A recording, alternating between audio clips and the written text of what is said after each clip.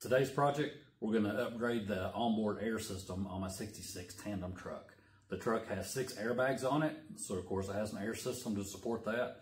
Right now it has a belt-driven York air conditioning compressor that I've converted to compressed air instead, and it feeds 2 aluminum air tanks underneath the cab.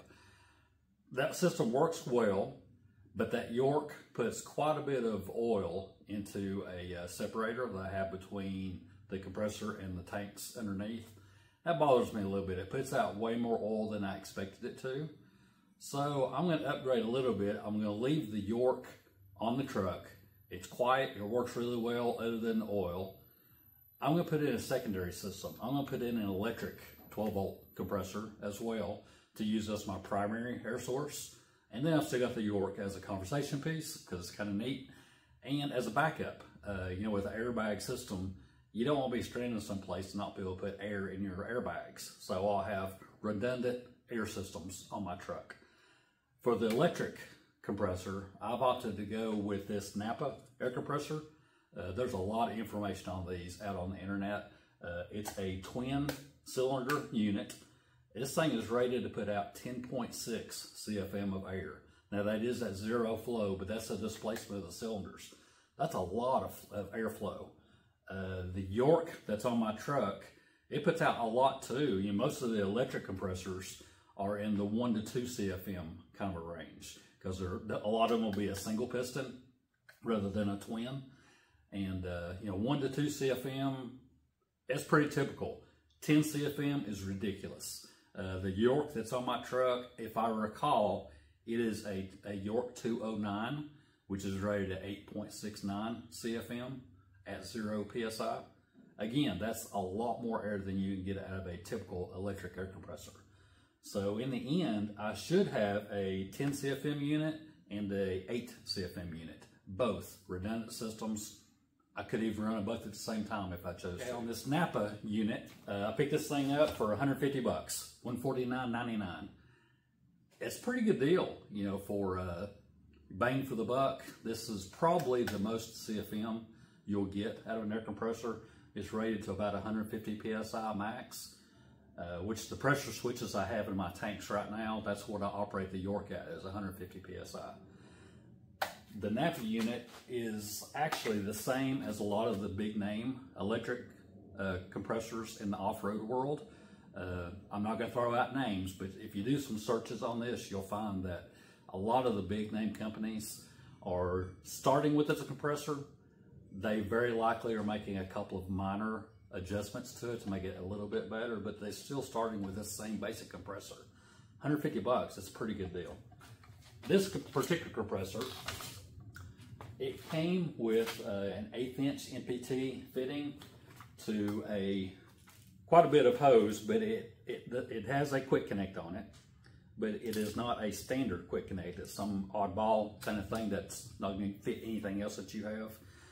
And a lot of people will take that 1/8" NPT fitting, and if they modify this compressor, they will drill out the header, the tube that goes from cylinder to cylinder to the output. They'll drill it out and tap it to a 1/4" NPT, because this 1/8" NPT has a very small hole in it, and they claim that is a big bottleneck in the airflow from this compressor, that you get considerably more flow, easier flow, by drilling it out to a 1/4". So I have done that. I'm not going to show you how, because there's a lot of information out there on YouTube on how to make this modification. So I've drilled it out to a 1/4" NPT, and then I came to a connection where I can take an air tube over to my compressor, or over to the air tanks, and I also put a pressure switch on this so that it can run up to 150 PSI and shut off when I get to max pressure. I wired this out to a pigtail.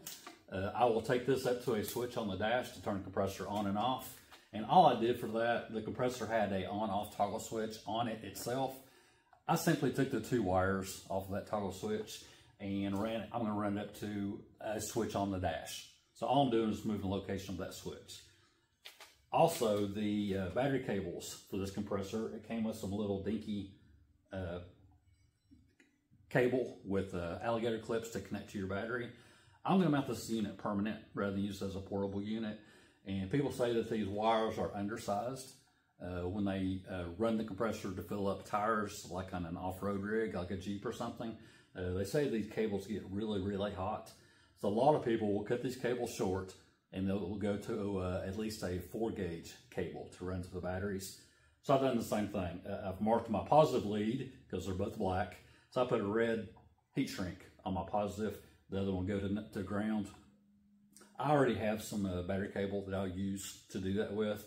A lot of people will buy a 20-foot jumper cables from Amazon for like 20 bucks. And they'll use that cable to do this. They'll cut the ends off of it or cut one end off of it in order to upgrade the size of these cables. I think that's it. I think it's pretty much all I did. So next thing, I'm just gonna mount this in my truck to the side of the frame rail. I'm also gonna go one step further. Most people do not do this for their onboard air systems for airbags. I already have a separator, a water oil separator on my York setup to keep the oil out of my air tanks and out of my airbags. I'm gonna go ahead and do that on this setup as well. I found in the York, in addition to the oil, I get a lot of water in that separator as well. I don't want that water in my air tanks or in my airbags. Sure, you could drain your tanks from time to time, because that's where most of the moisture will end up. For 30 bucks, you can get another separator. So I'm gonna run this compressor to a separator mounted underneath the rear fender where I can access it to drain it from time to time. It's just an extra little piece of insurance to try to keep moisture out of my system. If you're new to the channel, you're not familiar with my truck, this is my 66 Chevy C10 tandem axle. I built this truck over the last, Lord, I think it's probably 18 years. I started this truck. It's always at the very bottom of my list. So I'm just going to do a very quick overview of this truck for those of you who may not be familiar with it. The truck was given to me. It was a basket case when I got it. So I've done 100% of the work on this truck myself. It's had rust repair on every panel on the truck. These are the original fenders. I cut them in half and stretched them 33 inches. I just put a new steel panel in the middle of them to make a longer fender. I actually dropped the step 1 inch just to make it look a little bit better. I built the bed from scratch. It's all 18-gauge sheet metal with a piece of round tubing down the edge to create the roll. The floor is a sheet of 14-gauge, brand new tailgate. The rear cross member underneath the tailgate is new. All the rest of it is hand fabricated. I think those are 39 Ford taillights. Inside's coming along. I've still got a lot more to do. I've still got door panels and glove box and stuff like that, but it's coming along. The truck is drivable now. I've put a few miles on it, working out a few of the kinks, but it works really well. It is on 6 airbags. It has 6-wheel disc brakes, LED headlights. If I can get the hood open here. It is a 4-bolt main 350, backed up by a 700 R4. And we'll look underneath and I'll show you how the drivetrain works. Both the tandem axles do work. They are both driven. This is my air supply from my York. So this is my York compressor. If I remember right, that's a York 209. I could look at the tag on it there, but I'm not going to bother. So it comes out of the York to my separator. And I put a quick connect here so I can plug in shop air to fill up my tanks if I want. Or I can plug in an air hose here and fill up somebody's tires, or I can plug in an impact wrench if I want to. And then it goes down to my air tanks underneath. Really neat setup. This little trick here is just 2 quick connect fittings screwed together, and that allows me to plug in my shop air here in the garage and fill up the tanks very quickly. And for brakes, real quick, those are Wilwood master cylinders. That gives me enough master cylinder to push 3 pairs of disc brakes. So both of these reservoirs push the rear axles. So 4 disc brakes back there. This is the rear axle, this is the front axle, and then this one does the front disc brakes. Okay, real quick look underneath the truck.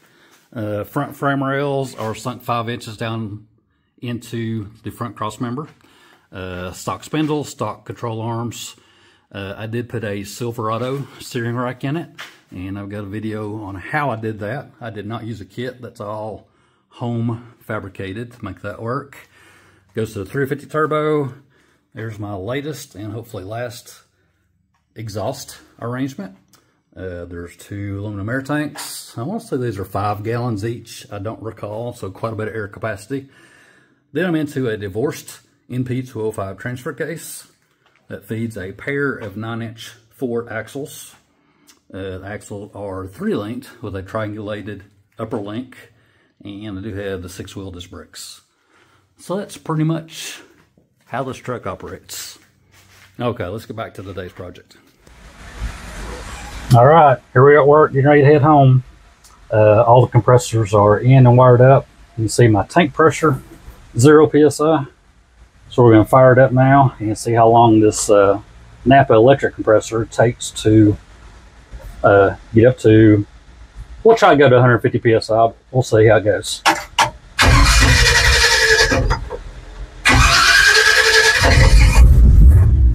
Sitting out here in the hot sun all day long. Carburetors are empty. Okay, here we go.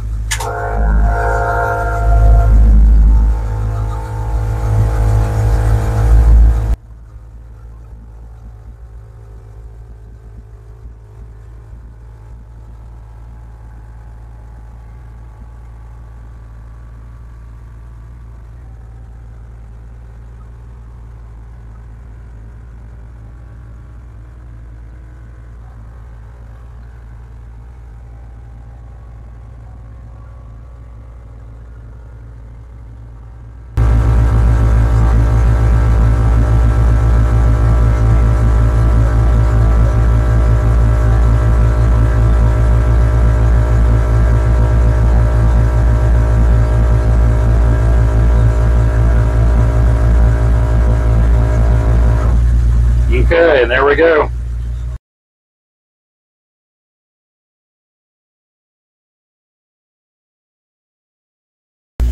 Okay, now we're going to try the York.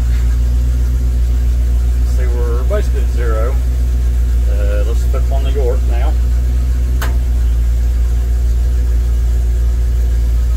Notice it's much quieter. I'm not sure how much you can hear on the video, but I can hear nothing when that York is turned on. It's the same as an air conditioning compressor kicking in.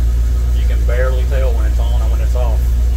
I consider putting in a run light so I can tell when it's engaged, in case I forget to leave the switch turned on. And this is at idle.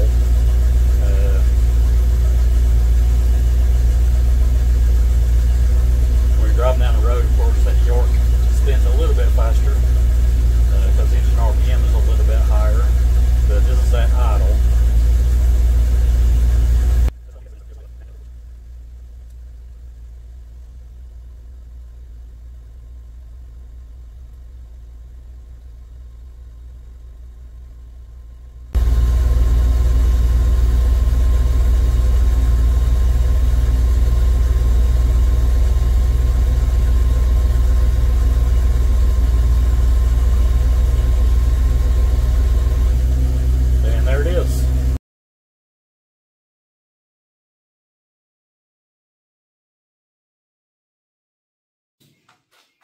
Okay, so pretty interesting test so far. One more test to go. So far we've tested the NAPA electric compressor. At low PSI it does really well. At higher PSI the York does better. I want to try both compressors together, both the York and the NAPA at the same time, just for kicks and see how it does. I did do that test. I did not film it. I was driving through a kind of congested area, 15, 20 miles per hour. So I wasn't at full cruise RPM. I was probably 12 to 1500 RPM most of the time, kind of on average. So given that the York is belt driven from the engine, of course at higher cruise speeds, say 1500 to 2000 engine RPM, that York's gonna put out even more. I'm kind of new to this tech thing. It's not my thing, the tech with the video editing and with the phone. So I'm going to go back to the old tried and true method, and we're going to use cardboard to see how all these different options compare. Okay, I'm not real good at technology, so we're going to use the old Sharpie and cardboard method to compare these. Okay, so the NAPA compressor, Now remember, I was filling up 10 gallons of air tank. Most people with airbag systems will run a single 3-gallon tank or a single 5-gallon tank. I've got 2 5-gallon tanks, so 10 gallons of capacity. That's a lot to ask out of a compressor. So with that in mind, the NAPA electric compressor took 33 seconds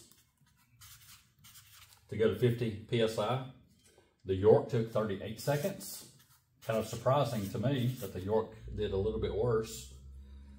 Combined, took 13 seconds to get to 50 PSI. To get to 100 PSI, the NAPA took 1:36. The York took 1:34, so starting to gain ground. Combined, 36 seconds. We're at 100 PSI with both compressors operating. 125, it took 2 minutes and 41 seconds for the electric compressor. The York did it in 2 minutes and 6 seconds. Combined, 51 seconds. We're at 125 PSI with both compressors operating. Okay, now to 145 PSI.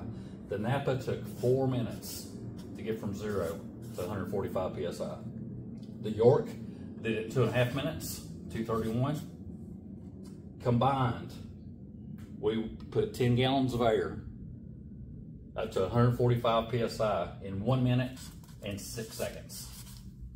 And remember, that was at 15-20 miles an hour. So my engine RPM was in the 1200, 1500 RPM. I wasn't much over idle.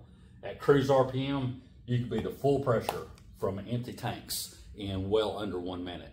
That's crazy.